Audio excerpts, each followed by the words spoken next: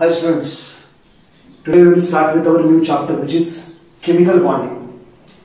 इतका महत्वाचा चॅप्टर हे इतका इम्पॉर्टंट आहे. दिस one is a very important topic or you can say chapter in order to understand the concepts of chemistry.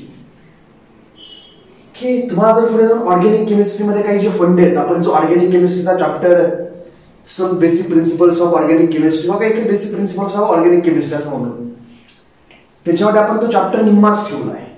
त्याच्या पुढे आपल्याला काही इफेक्ट शिकायचे, electronic effects, inductive effect, electromagnetic effect, then hyper conjugation आणि सगळ्यात महत्त्वाचं रेझोनन्स इफेक्ट.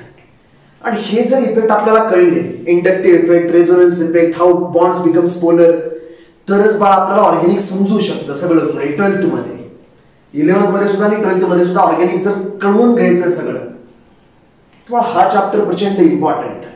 कारण ह्याच्यामध्ये आपण शिकतो की हाऊ बॉन्ड्स आर फॉर्म्ड, की बॉन्ड्स बनतात कसे. मग बॉन्ड्स ज्यावेळेस बनतात त्यावेळेस होतं काय ऍक्च्युअली, एनर्जी कमी होते, एनर्जी इन्क्रीज होते. मॉलिक्युलर शेप्स काय फंड आहे, मॉलिक्युलर शेप्स की ज्यावेळेस आपण H2O चा मॉलिक्यूल काढतो, we draw it as a bend shaped molecule.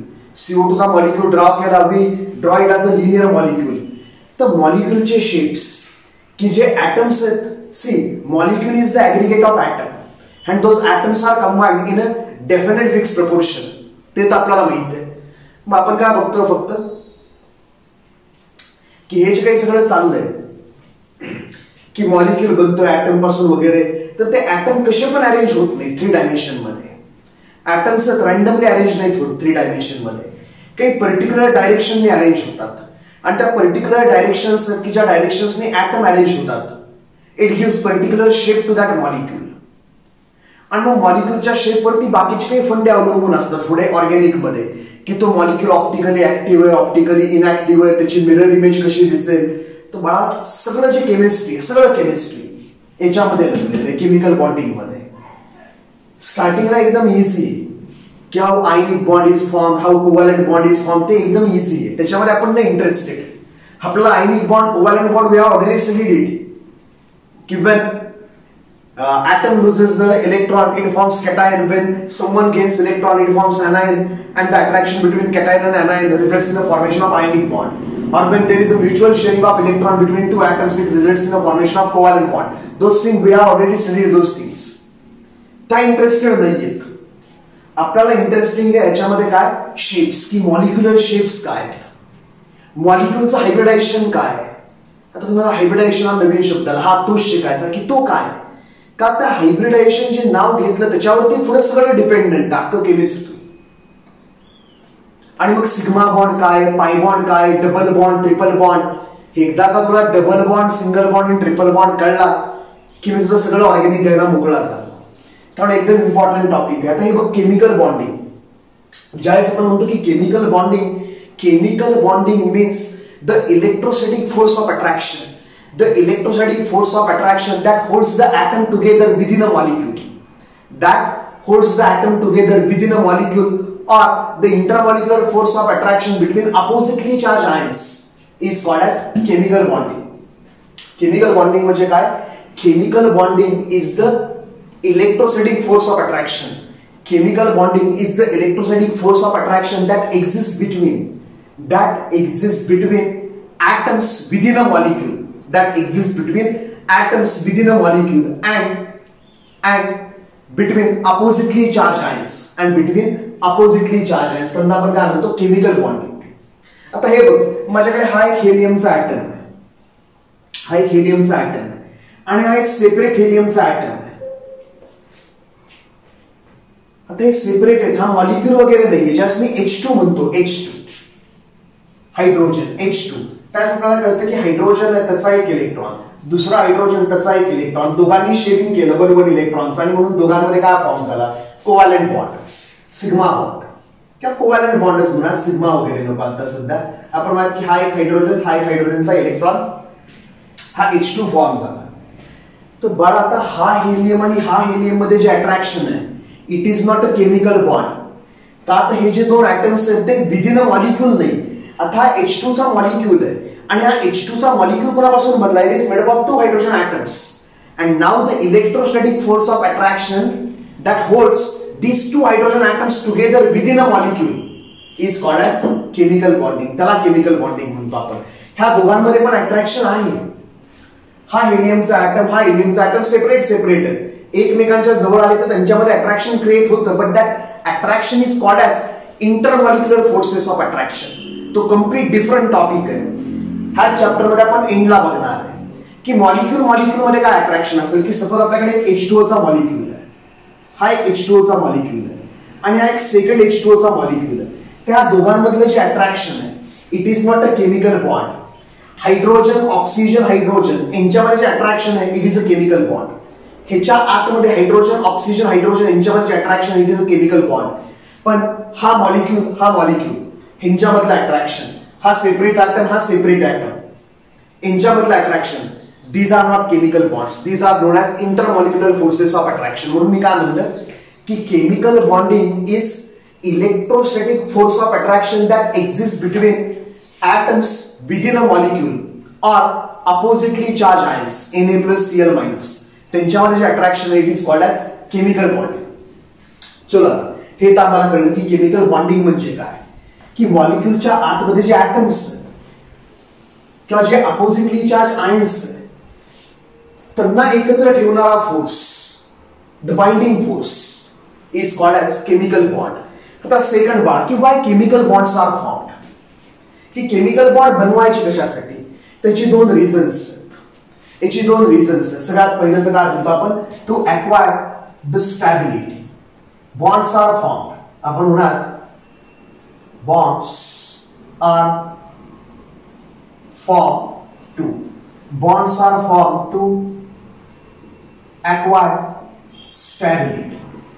bonds are formed to acquire stability. आणि तुम्ही काय लक्षात ठेवायचं की stability is inversely proportional to energy. भरपूर एक्झाम्पल्स. आता हे बघ की सपोज आपल्याकडे एक हायर लेवलला वॉटर आहे, आणि एक लोअर लेवलला वॉटर आहे. जास्त डेंजरस कुठलं वॉटर आहे, जास्त डेंजरस म्हणजे रिॲक्टिव्ह म्हणूयात आपण. ग्राउंड लेवलचं वॉटर जास्त डेंजरस का हायर लेवलचं. हायर लेवलला जो वॉटर आहे त्याची पोटॅन्शियल एनर्जी जास्त आहे mgh. लोअर लेवलला जो वॉटर आहे त्याची पोटॅन्शियल एनर्जी कमी आहे. आणि मग आता फ्लो बघ कसा आहे वॉटरचा. Water flows from higher energy level two lower energy level. mgh high energy content, इकडे mgh लो एनर्जी कंटेंट. मग बाळा वॉटरचा जो नॅचरल फ्लो आहे, नॅचरल टेंडन्सी की वॉटर काय होतंय from high level to low level flow होतोय. म्हणजे काय की वॉटरला सुद्धा स्वतःची एनर्जी कमी करायची, म्हणजे ते stable बनतंय. Flow of water is from higher level two lower level. अजून दुसरं बघ, फ्लो ऑफ गॅस. आपण म्हणाल की एखादा दोन कंटेनर्स, गॅस कुठून कुणामध्ये पण मिक्स होतात. आपण म्हणाल की आपण अशा टाईपमध्ये म्हणा. एक वेगळं एक्झाम्पल घेऊया, कंटेनर वगैरे नको, एक सिंपल एक्झाम्पल घेऊ. आपल्याकडे आपल्या बाईकची ट्यूब आहे किंवा सायकलची ट्यूब आहे. आपल्याकडे सायकल किंवा बाईकची ट्यूब आहे म्हणा. आपण सायकल किंवा बाईकची ट्यूब आहे आणि याच्यामध्ये आपण म्हणा की याच्यामध्ये आपण एअर फिल केली आणि त्याचं प्रेशर आपण काहीतरी म्हणा 2 atmosphere. एवढा असं नसतं, आपण जनरली PSI मध्ये मेजर करतो. हे मी हायपोथेटिकल एक्झाम्पल क्रिएट करतो की त्या ट्यूब मध्ये आपण 2 atmosphere प्रेशर भरलं आपण ट्यूब मध्ये. किंवा नॉर्मल तुमची ट्यूब, काही भरायचं नाही, काही नाही, गरज नाही. नॉर्मल तुमच्या बाईकची ट्यूब आहे, त्याचा आपण वॉल काही करूयात काढून टाकूयात. वॉल काढला, उलट होतं का कधी की बाहेरून हवा आत गेली चाक फुगलं होतं की असं ओपन करायचं, मग बाहेरून हवा आत जाणार आणि आपोआप हवा भरली जाणार ट्यूब मध्ये? नाही होत. उलट होतं बाळा की आतमध्ये जर प्रेशर हाय असेल तर आतमधली एअर बाहेर निघून जाते. From high pressure to low pressure. म्हणजे जो एअरचा फ्लो आहे तो पण कुठून कुठे, एअर जी नॅचरली फ्लो होते it is from higher pressure to lower pressure. म्हणजे high energy to low energy. अजून एखादं एक्झाम्पल घेऊयात आपण, हीट फ्लोचं एक्झाम्पल घेऊयात की बॉडी आपण 100 डिग्री सेल्सिअस, ही बॉडी 100 डिग्री सेल्सिअसला आणि एकाच्या कॉन्टॅक्ट मध्ये विच इज 10 डिग्री सेल्सिअस. तर असं होईल का की हा 101 डिग्री सेल्सिअस बनला, हा 9 डिग्री सेल्सिअस, की याच्यापासून हीट इकडे फ्लो झाली, याचं टेम्परेचर वाढलं, याचं कमी झालं? नाही होत. मग होतं काय, हीट फ्लो होते from high temperature to low temperature. जेवढा जास्त टेम्परेचर, जेवढा जास्त प्रेशर, जेवढी जास्त हाईट तेवढी काय जास्त बाळा potential energy. And the natural फिनॉमिनॉन्स, हे जे काही नॅचरल फिनॉमिनॉन्स आहेत, flow of water, natural flow of water. Naturally असं वॉटर कधी फ्लो होतं का from ground to upper level? Naturally ऑटोमॅटिकच की ग्राउंड लेवल आणि उडत उडत चाललंय डायरेक्ट वरती, उलटा धबधबा. ते तसले नका ते इंटरनेटवरचे काढू मला. उलटा नॅचरली असं असं चाललंय, असं असं वर चाललंय डायरेक्ट ग्राउंड लेवल पासून. वरच येते वारंवर जाते तसले नका, नाही पाठवाल युट्यूबचे व्हिडिओ मला, ते नाही चाललं. ग्राउंड लेवलचं वॉटर वरती वरती चाललंय, नाही होत, नॅचरली नाही होत. तर मला जे काही नॅचरल फिनॉमिनॉज आहेत, these natural phenomena indicating that when a system is at high temperature, high energy, when a system म्हणजे काय बाळा, काही पण म्हणतो आपण की गॅस अंडर प्रेशर दाबून ठेवलाय, सिस्टीम आहे. एक बॉडी आहे हाय टेम्परेचरला, सिस्टीम आहे. वॉटर कंटेंट ठेवलाय हाय लेवलला, एक सिस्टीम आहे. आणि मग ह्या ज्या सिस्टीम आहेत ह्या नॅचरली काय करतायत, त्यांची एनर्जी कमी करतायत. बाय का असेल ती प्रोसेस, म्हणजे एअर फ्लो, हीट ट्रान्सफर, परत काय फ्लो ऑफ वॉटर, कुठल्या पण प्रोसेसेस आहेत त्याच्यामुळे ही काय करतात, स्वतःची एनर्जी कमी करतात. आणि एनर्जी कमी झाली की हे काय बनतात, स्टेबल. म्हणून अशा टाईपमध्ये फंडा बांधला की जेवढी कमी एनर्जी तेवढी जास्त काय, stability.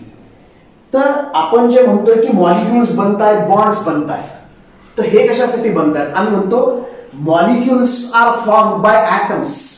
Molecules are formed by atoms in order to lower their energy. And when energy is lowered, stability is increased.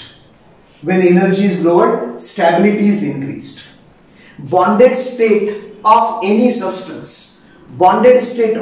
substance is always more stable than unbonded state. कधी पण कुणाची पण बॉन्डेड स्टेट आहे ती जास्त स्टेबल असते. C, bond creates attraction and when there is attraction, energy is released. की कधी पण दोघांमध्ये अट्रॅक्शन क्रिएट झालं की एनर्जी काय होते, रिलीज. आणि एनर्जी रिलीज झाली, एनर्जी निघून गेली म्हणजे एनर्जी काय झाली, कमी. तर स्टॅबिलिटी काय झाली, इन्क्रीज. तुम्ही म्हणाल बॉन्ड बनल्यावर एनर्जी रिलीजच होते का, ऍब्सॉर्ब नाही होत का? नाही रे बाळा, तुला जर बॉन्ड तोडायचं झालं तर काय करावं लागतं? आपण म्हणाल की आपल्याकडे H2 गॅस किंवा सिंपल फंडा आहे, वॉटरचं इलेक्ट्रोलिसिस आपण शिकलो की आमच्याकडे H2 लिक्विड, आपल्याकडे काय H2 लिक्विड. आणि आपण H2 लिक्विड घेतला असं आणि म्हणलं की H2 आणि O2 हो सेपरेट होतील का? नाही, तुम्हाला ऑटोमॅटिक सेपरेट. H2 लिक्विड ठेवायचं ग्लास मध्ये, त्याला म्हणायचं आपण की बाबा 11 7 कमान चॉली पार्टमेंट काही नाही, आपलं असंच काहीतरी म्हणलं. आपण म्हणायचं काहीतरी मंत्र बनायचं, आपण मी म्हणला काहीतरी एकदम चलो 11 7 कमान चॉली H2 आणि O2 रिलीज कर, होणार नाही होणार. नॅचरली याच्यामधून H2 आणि O2 बाहेर पडणार नाही. कधी बाहेर पडेल, जसं आम्ही ह्या H2O चं काय करू, इलेक्ट्रोलिसिस. आम्ही याचं काय करू, इलेक्ट्रोलिसिस, म्हणजे आपल्याला एनर्जी देऊ, इलेक्ट्रिक एनर्जी. मग ती इलेक्ट्रिक एनर्जी काय करणार, एक्झिस्टिंग H2O जो आमच्याकडे आहे, हा एक्झिस्टिंग H2, इलेक्ट्रोलिसिस केलं की एक्झिस्टिंग H2O मधले बॉन्ड्स काय होणार, ब्रेक. हे बॉन्ड्स ब्रेक होणार आणि मग आमच्याकडे काय फॉर्म होणार, इकडे twice H2 gas plus O2 gas. आमच्याकडे काय फॉर्म होणार, twice H2 gas plus O2 gas. लिहायचं नाही हे काही, मी फक्त सांगतो की बाळा H2 आणि O आम्हाला सेपरेट करायचे होते. मॉलिक्युल मध्ये अशा टाईपची सिच्युएशन सेपरेट करायचे होते, तर आम्हाला काय करावं लागलं, इलेक्ट्रोलिसिस, म्हणजे एनर्जी द्यावी लागली. कुणाला पण एकमेकांपासून सेपरेट करायचं, तर एनर्जी द्यावी लागते. मग उलटी प्रोसेस होत असेल त्यावेळेस की ज्यावेळेस H2 आणि O2 एकत्र येत असतील आणि H2O बनत असेल, तर बाळा एनर्जी रिलीज होते. हे जे आपल्याकडे आहे की H2 गॅस घेतला तुम्ही प्लस O2 गॅस घेतला आणि त्याच्यामध्ये टाकून दिली प्लॅटिनम वायर किंवा प्लॅटिनम पावडर. H2O2च्या गॅसमध्ये तुम्ही प्लॅटिनम पावडर टाकून दिली तर होतं काय बघा, ऑटोमॅटिकच याच्यामध्ये तयार होतं ट्वाइस H2O. आणि अजून काय क्रिएट होतं याच्यामध्ये, एनर्जी. तो जो कंटेनर आहे तो तुम्हाला एकदम हीट झालेला लागेल, हीट. की H2 आणि O2 एकत्र आले, H2O बनला तर एनर्जी रिलीज झाली, म्हणून तो कंटेनर आहे तो हॉट झाला. एनर्जी रिलीज झाली. का तर उलट्या डायरेक्शन मध्ये एनर्जी आम्ही ऍब्सॉर्ब करत होतो. C energy can neither be created nor be destroyed. If energy is absorb in a forward direction, if energy is absorbed in a forward direction, then energy will be released in a backward direction. Simple फंडा आहे जगाचा. हे बघ, आपल्याकडे एक weight आहे ground लेवलला, ते आपल्याला हाय लेवलला ठेवायचं आहे. तर आपण वाकणार, एनर्जी आपली एकटी घालवणार, त्याला उचलून वरती ठेवणार. आपली एनर्जी गेली, कुठे गेली? आता ह्या वेट मध्ये स्टोअर झाली. त्याची हाय लेवलला त्याची पोटेन्शियल एनर्जी काय झाली? इन्क्रीज झाली. पोटेन्शियल एनर्जी 0 होती. आपण कष्ट केलं, आपली स्वतःची एनर्जी घालवली आणि वरती नेऊन ठेवला. तर मला एनर्जी जी आहे ती एका फॉर्म मधून दुसऱ्या फॉर्म मध्ये ट्रान्सफॉर्म होते. मग इकडे काय मला सांगायचंय तुला, की ज्यावेळेस आपल्याकडे हायड्रोजन ऍटम्स, हा एक हायड्रोजन ऍटम आहे, हा दुसरा एक हायड्रोजन ऍटम, आणि हे दोन हायड्रोजन ऍटम एकत्र आले आणि H2 क्रिएट झाला, H2 गॅस. तर बाळा याच्या बरोबर एनर्जी रिलीज होते किती? 434 किलो जूल पर मोल. म्हणजे हा एक मोल घेतला, हा एक मोल घेतला, 1 मोल हायड्रोजन ऍटम, 1 मोल हायड्रोजन ऍटम, हे कंबाईन झाले आणि काय फॉर्म झालं इकडे? 1 मोल H2 गॅस. तर काय होते? एनर्जी रिलीज होते किती? 434 किलो जूल. आणि एनर्जी रिलीज झाली म्हणून आम्ही डेल्टा चा साइन मायनस लावतो. -434 किलो जूल पर मोल. हे सांगतं काय आम्हाला? एक्सपेरिमेंटल सायन्स, की 1 मोल H2 क्रिएट झाला, 1 मोल H2 क्रिएट झाला from its own atoms, this much amount of energy is released. मग आता जर आम्हाला H2 तोडायचा, H2 जर आम्हाला तोडायचा आहे कशामध्ये? ऍटम्स मध्ये, H gas plus H gas, तो ऑटोमॅटिक नाही तुटत. आता तेवढीच एनर्जी परत ऍब्सॉर्ब होते, आणि ऍब्सॉर्ब झाली म्हणून साइन काय लावतो आम्ही? प्लस 434 किलो जूल पर मोल, प्लस 434 किलो जूल पर मोल. आता याचा अर्थ काय होतो? की दोन हायड्रोजन ऍटम कंबाईन झाले आणि H2 मॉलिक्यूल बनला, तर एनर्जी काय झाली? रिलीज. काही ड्रॉ बी करायचं नाही, काही लिहायचं नाही. हे बघ, इकडे आपण काय घेतो? इकडे घेतला आम्ही एनर्जी, आणि इकडे आम्ही काय घेतो? प्रोग्रेस, म्हणजे टाइम. प्रोग्रेस की सुरुवातीला आमच्याकडे हायड्रोजन ऍटम्स होते, त्यांची काही एनर्जी असेल. सुरुवातीला आमच्याकडे काही हायड्रोजन ऍटम्स होते, H गॅस आणि H गॅस, त्यांची काही स्वतःची एनर्जी असेल आधीची. आणि नंतर आमच्याकडे काय फॉर्म होतोय? H2O लिक्विड, किंवा सॉरी H2 गॅस. हे एक्झाम्पल घेऊया, H2 gas.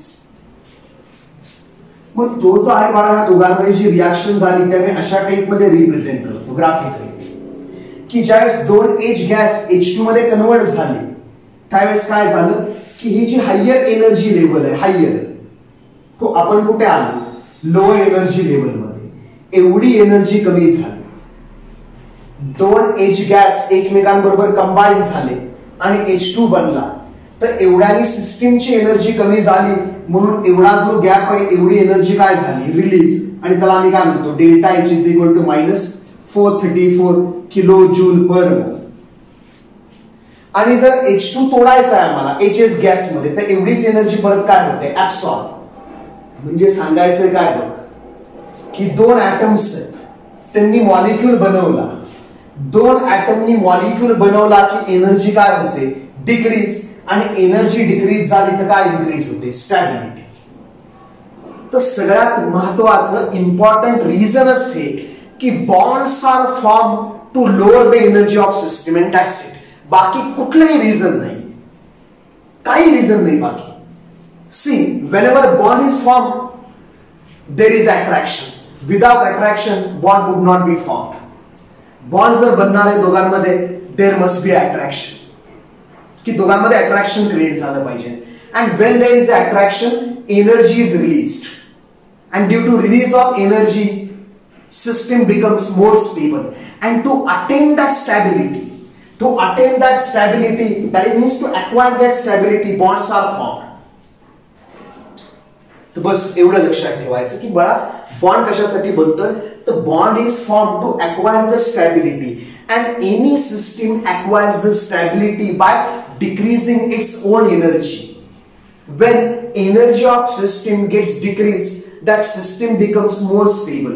For example, natural flow of water is always from higher level to lower level, that is from high potential energy to low potential energy. Simple एक example. तर काय की अशा type मध्ये की atoms, individual atoms are always at higher energy level compared to the molecule. कि individual जे atoms आहेत, individual atoms, those are always at higher level compared to the molecule. So when atom combines together to form a molecule, energy is released, and due to decrease in energy, it becomes more stable. That means molecule is more stable than individual atom. काय लक्षात ठेवायचं आपण की molecule atom पेक्षा stable आहे. Molecule atom पेक्षा stable आहे म्हणजे मॉलिक्यूलची एनर्जी ऍटम पेक्षा कमी आहे आणि म्हणून तर ऍटम कंबाईन्स होत आहेत की ऍटम कंबाईन झाले की जो मॉलिक्यूल फॉर्म होतोय it is lower in energy की when molecule is form energy of atoms is decreased and that's why atoms have tendency to form bonds. म्हणून तर बॉन्ड्स बनतायत आणि कधी पण कुठला पण मॉलिक्यूल आम्हाला तोडायचा असेल कुठला पण हा असू देत हमारा जैसे मॉलिक्यूल तोड़ायचा है when we have to break the molecule into individual atoms we need to absorb the energy and when energy is absorbed total energy of system increases system becomes unstable. तर सगळ्यात महत्त्वाचं region bonds are formed in order to decrease the energy. When energy is decreased stability of system increases. Atoms are always at higher energy level compared to molecule. When atom combines together to form a molecule, there is a net attraction between those atoms, and due to attraction, energy is released. Due to release of energy, system becomes more stable. That's why atom has tendency to form molecules, to form bonds. आता पुढे बघा. Second reason. जे तुम्हाला आधीपासूनच माहित आहे. Second reason जे आहे की बॉन्ड्स का बनतात त्याचं रिझन तुम्हाला आधीपासूनच माहित आहे. Bonds R form to achieve stable electronic configuration. Bonds R form to acquire 8 electrons in their outermost shell. पण असं काही गरजेचं नाही. हे रिझन सगळ्यात महत्वाचं आहे बाळा की bonds R form to decrease the energy. Bonds R form to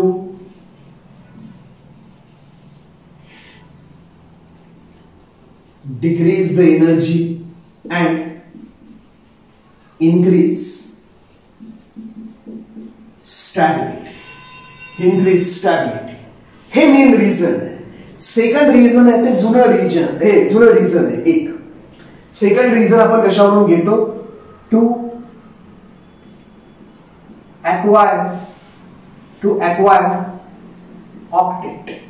acquire octet that means stable electronic configuration. Now if we look at the electronic configuration of inert gases, आधी आपल्याला inert gases म्हणायचं पुन्हा हे जे सगळे आहेत आपल्याकडे helium, neon, argon, krypton, xenon, radon, these are called as noble gases किंवा inert gases. आधी यांना आपण इनर्ट गॅस म्हणायचो. इनर्ट का these are chemically unreactive. They were known to be chemical unreactive. Their compounds were unknown. की ज्यावेळेस बॉन्डिंगचा study चालू होता त्यावेळेस त्यांना काय कळलं लोकांना की हे केमिकली इनर्ट आहेत. हे रिॲक्शन करत नाहीत म्हणजे केमिकली इनर्ट आणि म्हणून यांचं नाव इनर्ट गॅसेस. मग हे रिॲक्शन का करत नाहीयेत.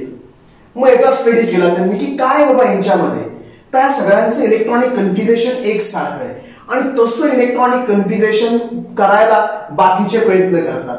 ह्यांच्यासारखं इलेक्ट्रॉनिक कन्फिगरेशन झालं की ऍटम बनतो स्टेबल असं वाटायचं आधी. म्हणून हे सेकंड रिझन की bonds R form to acquire the octet in the outermost shell. or to achieve stable electronic configuration.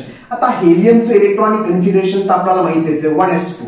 It has fully filled first subshell किंवा फर्स्ट मेन शेल.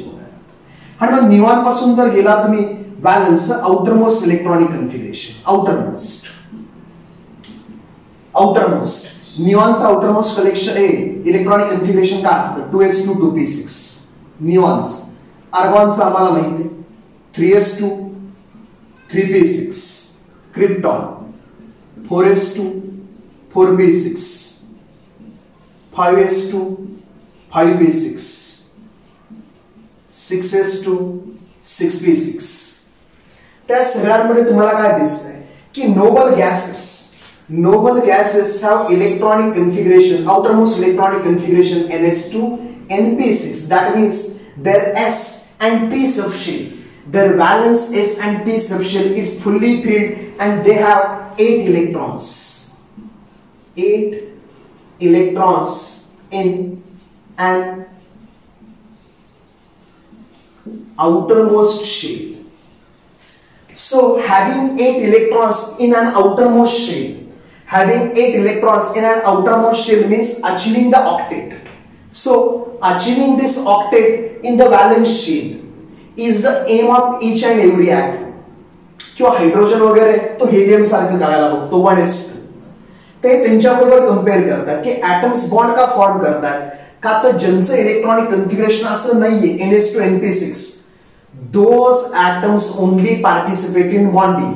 का हे तर बॉन्डिंग करत नव्हते, यांचे कंपाऊंड्स अननोन होते. मग हे बॉन्ड्स का बनवत नाही तर ते म्हणले यांचं इलेक्ट्रॉनिक कन्फिगरेशन बाबा असं ns2 np6 आणि असं जर इलेक्ट्रॉनिक कन्फिगरेशन असेल ns2 np6 म्हणजे complete octet in outermost shell, then such atoms do not form bonds. म्हणजे such electronic configuration is considered to be stable electronic configuration.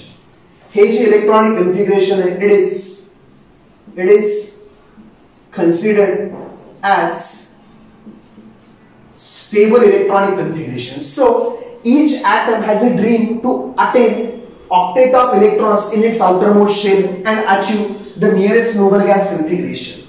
तर हे एक रिझन सांगितलं जातं की बॉन्ड्स का बनतात. तर बॉन्ड्स बनतात in order to attain 8 electrons in their outermost shell.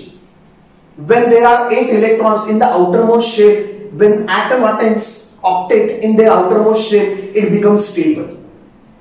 असं म्हणलं जायचं पण असं काही गरजेचं नाही. काही जण ऑक्टेट पेक्षा जास्त इलेक्ट्रॉन ठेवतात त्यामुळे हे गरजेचं नाही. हे स्वतःच बॉन्ड्स बनवतात रे. झिरॉनचे कंपाऊंड्स आहेत, क्रिप्टॉनचे कंपाऊंड्स आहेत. झिरॉनचे कंपाऊंड्स आहेत HCF2 HCF4 KrF2 HCOF4 oxygen बरोबर फ्लोरीन बरोबर हा क्रिप्टॉन झिनॉन कंपाऊंड बनवतात. म्हणजे केमिकली इनर्ट नाहीयेत, हे कंपाऊंड बनवतायत, फक्त हाय टेम्परेचरला बनवतायत, अंडर हाय प्रेशर बनवतायत. तर हे जर कंपाऊंड बनवत असतील तर ह्यांचं पण इलेक्ट्रॉनिक कन्फिगरेशन काही स्टेबल आहे आणि असं इलेक्ट्रॉनिक कन्फिगरेशन असलं की बॉन्ड बनत नाहीत असं नाही. त्यामुळे काय हे जास्त महत्वाचं नाही पण हे रिझन दिलं जातं की bonds R form in order to attain octet of electron. आणि आता आपण तेच लक्षात ठेवणार आहे. खाता आपल्या केमिकल बॉन्डिंग मध्ये स्टार्टच इथून होतो की बॉन्ड्स का बनतात आणि बॉन्ड्स बनवतोय कोण. त्यानंतर बॉन्ड्स असे ऍटम्स बनवतायत की त्यांचं आउटरमोस्ट इलेक्ट्रॉनिक कन्फिगरेशन असं नाहीये सिमिलर टू नोबल गॅस आणि म्हणून ते बॉन्ड बनवतायत. आणि बॉन्ड बनवताना त्यांचं एकच एम आहे whenever these atoms are going to form the bonds, their aim is to attain 8 electrons in their outermost shell or to attain the electronic configuration like ns2 np6 which is similar to noble gases. And that's why atoms have tendency to form bonds. म्हणून atoms bond बनवतात. बस आता मग हे जे काही त्यांना कळलं सुरुवातीला की बॉन्ड्स का बनतात to decrease the energy and achieve stability. And the second reason is to attain noble gas configuration ns2 np6. मग हे जे काय आहे याच्यावरून ऑक्टेट काय बघा हे जे काय आहे ह्याला करून तो caution and Lewis theory.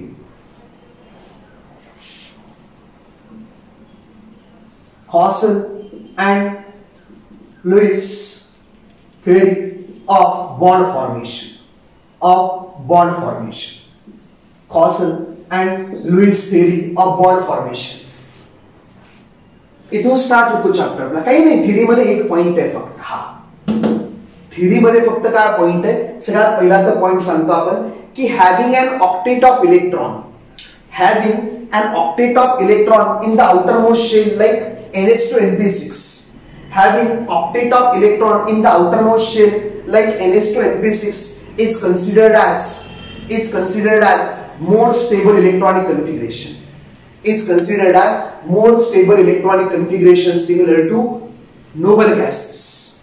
Our first point कि having octet of electrons in the outermost shell like ns2 np6 is considered as more stable electronic configuration similar to noble gases. हा झाला फर्स्ट पॉइंट. आता second point काय होता बघ थिअरीमध्ये second point होता की only balance electrons participate in the bond formation. हा second point आहे की ओनली बॅलन्स इलेक्ट्रॉन्स. आता बॅलन्स म्हणजे कोण? The electrons those are present in outermost shell. Electrons those are present in the outermost shell, or electrons those participate in bonding are generally called as valence electrons. त्यांना आपण म्हणतो valence electrons. की outermost shell मधले electron जे bonding मध्ये participate करतात those are called as valence electrons. तर हे काय म्हणतात? सगळ्यात पहिली तर गोष्ट सांगितली यांनी काय बघा की having octet of electrons आणि हे पण कधी कधी 1s2 for hydrogen, lithium, beryllium they try to achieve electronic configuration similar to helium. बाकीचे जे एलिमेंट्स आहेत ते यांच्यासारखं इलेक्ट्रॉनिक कन्फिगरेशन अचीव करायला बघतात. म्हणून आपण काय म्हणतो की फर्स्ट पॉइंट होता having octet of electrons in the outermost shell similar to Nobel gases is considered as more stable electronic configuration. Then the second one is during